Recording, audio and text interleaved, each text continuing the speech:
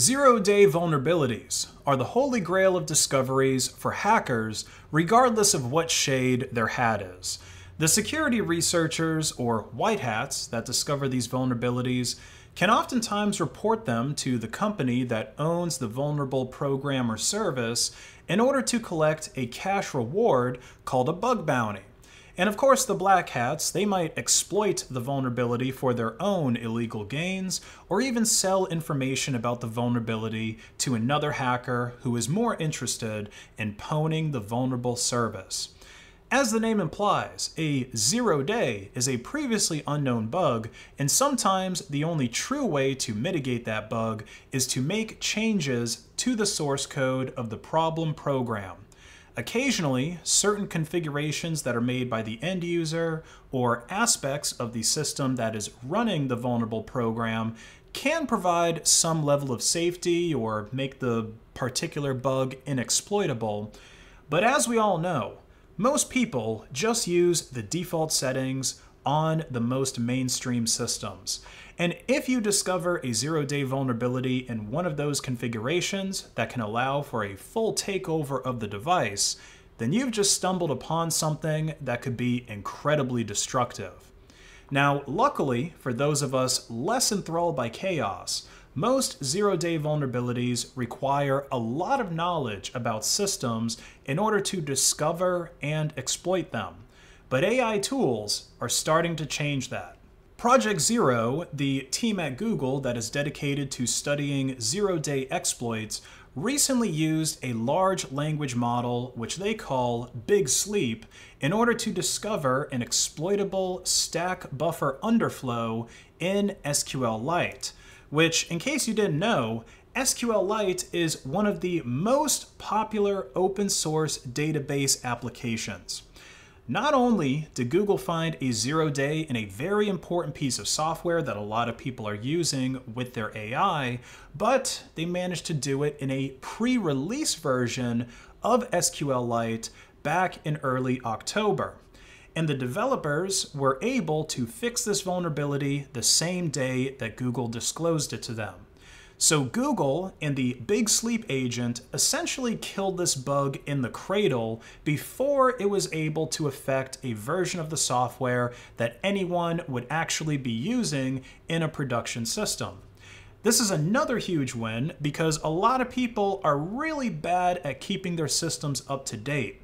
So even when a zero-day bug is responsibly disclosed and the patches are rolled out, there's still a lot of systems that don't get updated and stay vulnerable to the bug for months and years. And don't even get me started on the issues with zero days in the Android ecosystem, where handsets that are made by Google might get software patches quickly and frequently, but then the ones that are made by LG or Motorola don't. AI tools like the Big Sleep agent could be a game changer for bug testing and software development. I don't think that fuzzers are going to be going away anytime soon. Those are tools that help automate the process of sending random inputs, or ideally semi-valid inputs that are valid enough to not get rejected by any input sanitization or error handling that's baked into the program, but still invalid enough to cause a crash, a memory leak, or some other kind of problem. Google even has a cloud-based fuzzing infrastructure called ClusterFuzz and OSSFuzz, which is their production variant of ClusterFuzz, and that has found over 10,000 vulnerabilities across 1,000 different projects to date. But obviously, these fuzzing tools are not silver bullets.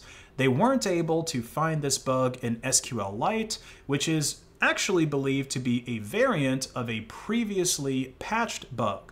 The vulnerability that was discovered here is a very interesting one where a special sentinel value of -1 is used in an otherwise index-typed field iColumn. This pattern creates a potential edge case that needs to be handled by all of the code that uses this field because, of course, the exception would be that a valid column index is non-negative. The function series best index failed to correctly handle this edge case, resulting in a write into a stack buffer with a negative index when handling a query with a constraint on the row ID column. In the build that Google provided to their agent, debug assertions were enabled, and this condition was checked by the assertion at line 706.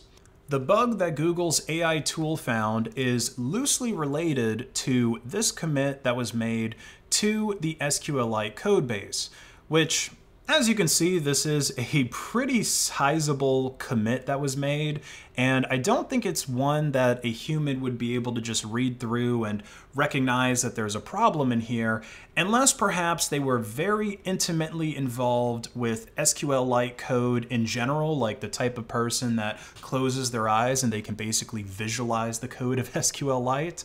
Now, the initial test case that the agent created, the AI agent created, caused runtime errors because the TCL virtual table module that they were trying to exploit was not enabled in the SQLite version that Google compiled. So the agent tried test cases that used the generate series module instead, which was enabled for this particular SQLite version. So you can see that the AI discovered that their test wasn't working, and then they adapted to testing in a different way. And using the table valued function, the agent was able to craft queries to provoke incorrect handling of constraints in where loop add virtual one. And through trial and error, it discovered that constraints on the row ID triggered an error in the series best index function within generate series. And at the end, the agent even created an accurate summary about the issues that were discovered in its research that was almost good enough as is to just copy paste into a bug report to the SQLite team. Imagine collecting a bug bounty that's worth thousands of dollars as a freelance security researcher by just submitting a bug report that was almost entirely AI generated. Now, one thing I think is worth pointing out is that this discovery is being labeled as the first AI discovered exploitable 0-day by Google and several other news outlets, but Team Atlanta probably beat Google to that earlier this year with their Atlantis cyber reasoning system that they used in the AI cyber challenge that was organized by DARPA and the White House. They uncovered and also managed to fix a vulnerability in SQL Light 3 that was discovered in the FTS5 module. Now, maybe Google is just splitting hairs here by trying to claim that the vulnerability that Team Atlanta found in SQL Light was not actually exploitable, but I don't think that's been completely confirmed yet. Also, Team Atlanta found the vulnerability in a production release of SQLite instead of a pre-release version like Google did. And because of that, it's very unlikely that Google's vulnerability would be exploitable too. But regardless of the biases that Google has in their accomplishment, they're still doing good work by advancing AI security tools. I hope that these tools get even better and become more available to the open source community so that free software can also become safer software. If you enjoyed this video, please like and share it to hack the algorithm, and check out my website, based.win, where you can get awesome merch like the Libre t-shirt and Little Damon hoodie, perfect for the fall weather. And this is a reminder that all products on my store are still available for the automatic 10% discount that you'll receive at checkout when paying in Monero XMR. Have a great rest of your day.